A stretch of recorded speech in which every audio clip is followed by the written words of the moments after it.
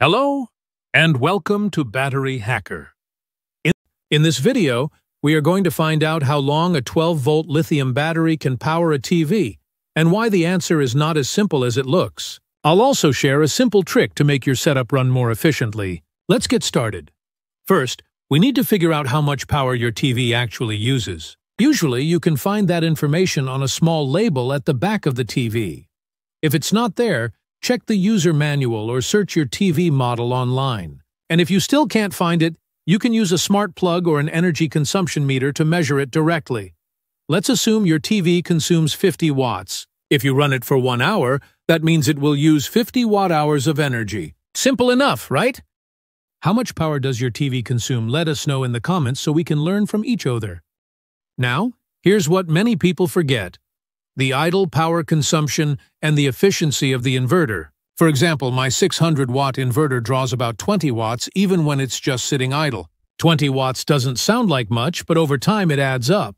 Next, the inverter itself isn't 100% efficient. Most inverters convert DC to AC with around 90% efficiency. So if the TV uses 50 watt-hours, we have to account for the inverter losses. That means we multiply by a factor of 1.11, and the result becomes 56 watt-hours per hour to run the TV. Are you still with me?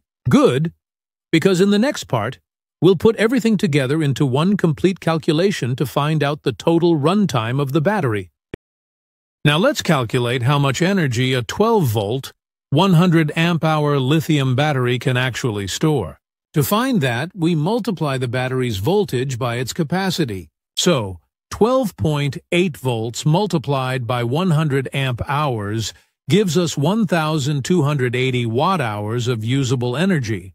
Normally, it's better to use about 80% of your battery to make it last longer. But even if you use it fully every time, a lithium battery can still give around 5,000 cycles, with about 80% capacity left after many years. That means if you cycle it every day, it can last roughly 13 years.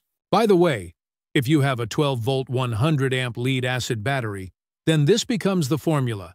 You will have 600 watt-hours of usable capacity. Now let's put everything together. Our TV uses 56 watt-hours every hour, after including inverter efficiency. The inverter itself also consumes 20 watt-hours when it's idle. So, the total power consumption per hour becomes 56 plus 20 equals 76 watt-hours. Next, divide the total battery capacity by that hourly consumption. 1,280 watt-hours divided by 76 watt-hours equals 16.8 hours. That's about 16 hours and 48 minutes of runtime before the battery runs out. But we can make this setup even more efficient. The inverter changes DC power into AC, and most TVs convert that AC right back into DC again. So energy is lost twice during conversion. However, if your TV uses a power brick, you can use a DC to DC converter instead.